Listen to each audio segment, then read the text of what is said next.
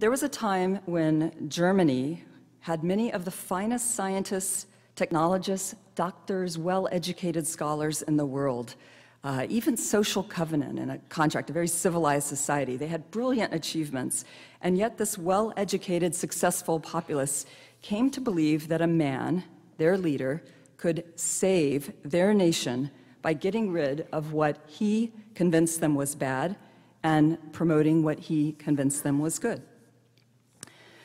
This man did not submit to any greater authority. He scoffed at the idea that he should submit to God.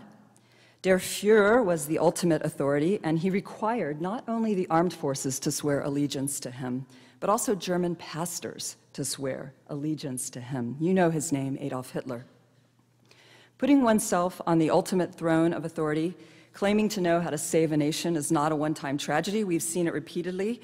Stalin, Lenin, Mao, Pol Pot, just a few of the names that have illustrated what happened when somebody thought they knew what was best. And these individuals used technology to murder hundreds of millions of innocent people. Evidence shows repeatedly that when we try to save ourselves by being great, we fail. We can never be as good as we think we could be. We all fall short, myself included. Like most students who come to MIT, I had straight A's, #1 in high school, #2 Georgia Tech, 5.0 PhD, course 6 here at MIT, some of the best friends a person could ask for, dated the cutest guys on the football team, high school. I'm blessed with loving parents. On the faculty at MIT, I made it from the bottom all the way through tenure, promotion as full professor. I have a husband who is also an MIT Course 6 alum. We met in the computer room on a Friday night, he reminded me. You might want to go to one after this event. He is amazing, married to me for 23 years, deserving of great respect and admiration. We have 3 loving sons, truly the best boys on the planet. I'm not biased.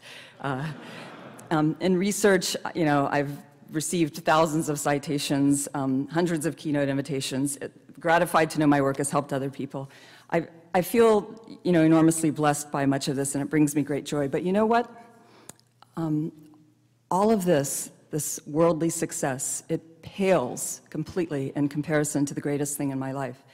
Knowing and being known by the one who made it all, the one from whom every good thing comes, the one who knows what the world truly needs to be saved, the one who knows and loves every single person on our planet, you and me included, whether or not we behave in a lovable way, whether we respond with love in return, or whether we spit in return.